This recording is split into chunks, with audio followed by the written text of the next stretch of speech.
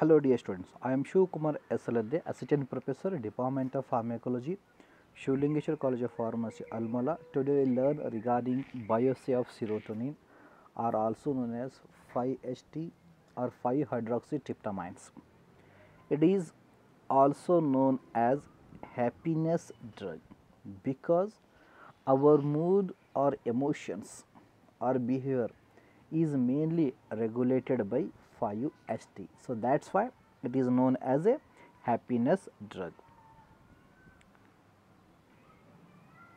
Regarding introduction, serotonin is a neurochemical produced by a neuron cells, acts on the serotonin receptors or 5-HT receptors. Serotonin play important role in the regulation of GIT function. 75 functions of the GIT regarding secretions and motility or movement of GIT, so that can regulated alone by 5-HT.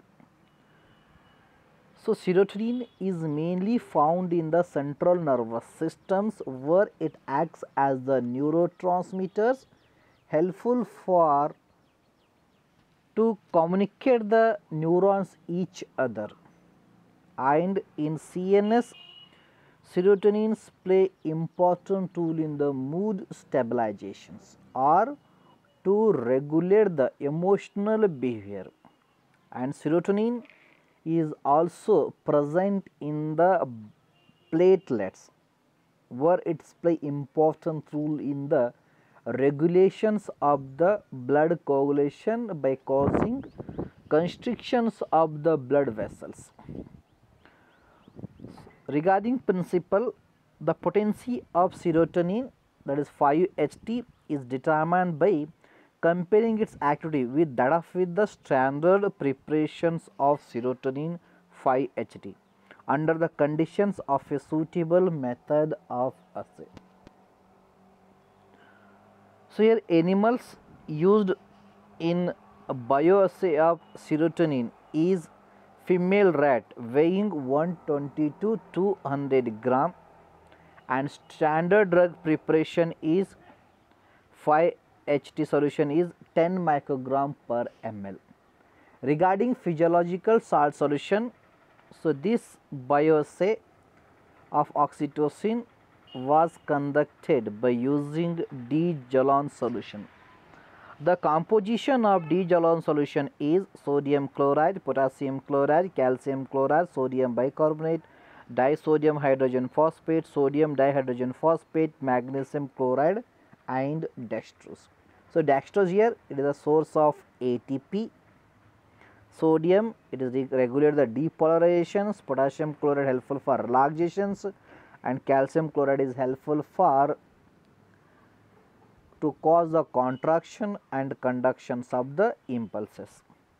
Then sodium bicarbonate, disodium hydrogen phosphate, sodium dihydrogen phosphate, magnesium chloride, they are acts as a buffering agents to adjust the pH that was similar to the blood. So due to when part of animal we are keeping in physiological salt solution, so that should be alive, that is helpful for to conduct the smooth experiments.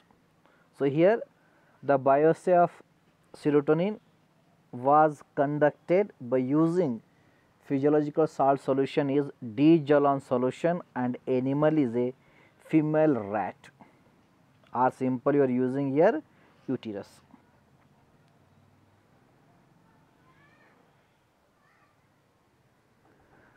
So procedure, first before start of the practicals 1 day period, you can check the oyster cycles were present or not in the female rat. If the female rats are not having menstrual cycle or oyster cycle, then with the help of the ethyl silbustrol in coconut oil, it can injected to the female rats. So next day once again you go for the testing of vaginal smear, where the fibrin threads are found mean it indicates. So that animal is having the menstrual cycle. Then the rats are sacrificed and expose the rat uterus and isolate it, and it can tie one end of the thread of that can tie with the uterus is attached to the oxygen tube or tissue holder. It is connected with the aerator, so that aerator supply the 95% of oxygen and 5% of carbon dioxide, and another end that is also tied with the thread, so that thread is tied with the writing lever. So this is the writing lever, it can record the responses on the drum. So after isolations, so the tissue was kept in a tissue holder. It consists of D-Jalon solution and the temperature is 37 degree plus or minus 1 degree centigrade. So first you can wash the tissue for 45 minutes, because so whatever the debris, so they are present in the tissues, that can easily wash out. So after washing period, first we record the DRC of standard, then after that we can record the DRC of test, then calculate the unknown concentration by any suitable method, by using matching bioassay, interpolation bioassay, 3-point bioassay or 4-point bioassay. But here in the bioassay of oxytocin, here I will explain regarding 3-point bioassay. So dear students, first record the DRC of standard, that is first 30 second is the baseline, then 30 second is the response time, and that is the total time cycle is 5 minutes. That is 30 second baseline, the recording of response without any drug is known as a baseline. Then after that put 0.1 ml of standard drug. Our standard drug is 10 microgram per ml. So from here you can add 0.1. Then later on, after recording response for 30 seconds, then stop the drum and wash the tissue. Automatically the lever is comes down for 3 minutes. So that's why the total time cycle is a 5 minutes. So after 5 minutes, once again you can record the baseline, then after that you record the response with 0.2, then wash, then baseline, then 4,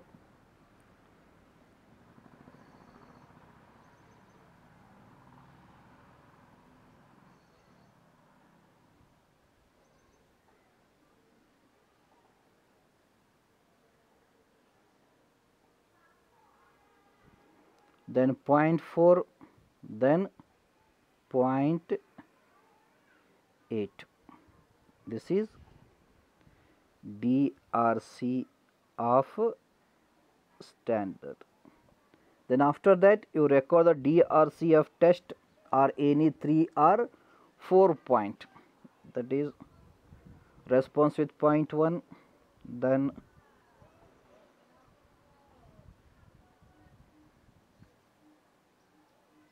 0.2, then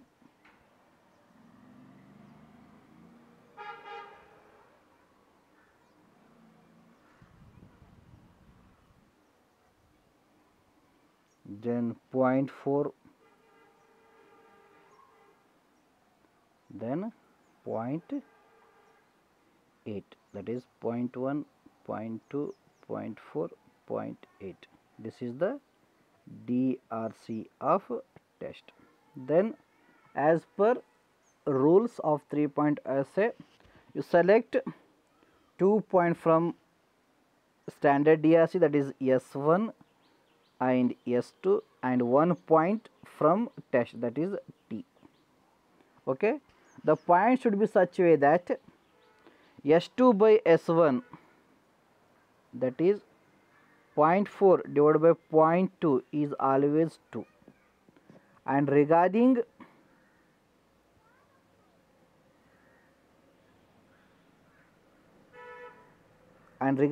T, the response of T, or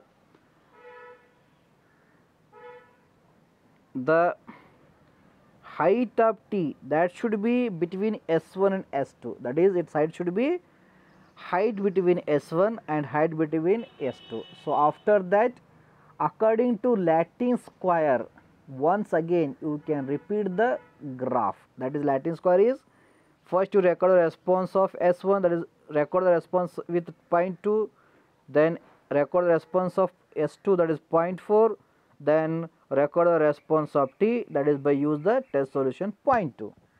Then later on second, you can start with the high dose of standard S2, then T, S1. So then third, that is start with the T, S1, S2. So like that, further you can record the 9 responses, and after that you can calculate the average of S1, average of S2, and average of T.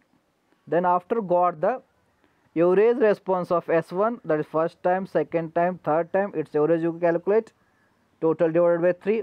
Then average of S2, that is first time, second time, third time, then average, then T, the first time, second time, total divided, third time, total divided by 3. So you can got the average response of S1, S2 and T. Then use the formula, that is unknown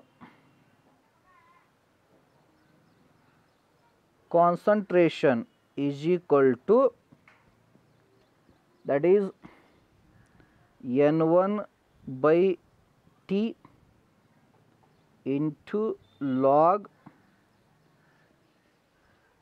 T minus S1 divided by S2 minus S1 into log,